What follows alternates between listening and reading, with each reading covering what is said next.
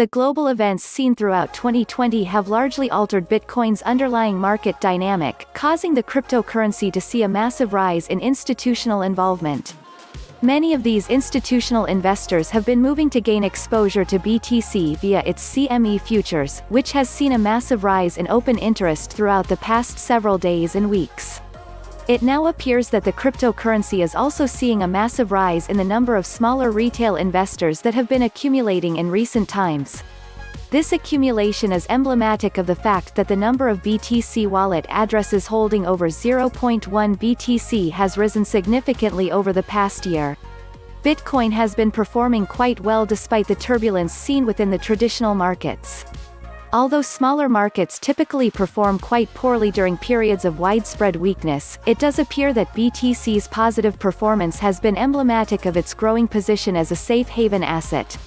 This narrative has been perpetuated by comments from legendary macro investor Paul Tudor Jones, who explained that the benchmark cryptocurrency reminds him of gold in the 1970s and that it will be the big winner of imminent inflation caused by widespread money printing.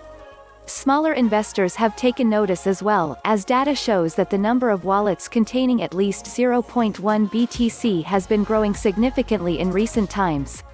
Rafael Schultze-Kraft, the co-founder of blockchain research platform Glassnode, spoke about this trend in a recent tweet, noting that there are now 14% more addresses with over 0.1 BTC than there was just 1 year ago.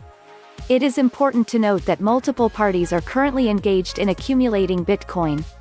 In addition to smaller retail investors, large Bitcoin investors have also been purchasing BTC at a rapid rate.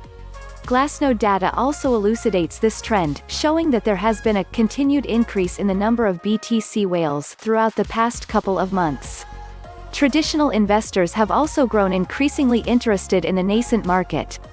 Data from analytics platform Skew shows that CME's Bitcoin futures have seen rapidly climbing open interest in recent times. Currently, open interest for BTC futures on the CME sits at nearly $600 million. Its trading volume, however, typically hovers below $500 million. The difference between the two marks the positions being held by non-active institutional investors who are looking for long-term exposure to BTC. Because Bitcoin is seeing accumulation from multiple important components of its investor base, it is highly likely that this widespread accumulation will help provide the cryptocurrency with greater upside in the weeks ahead.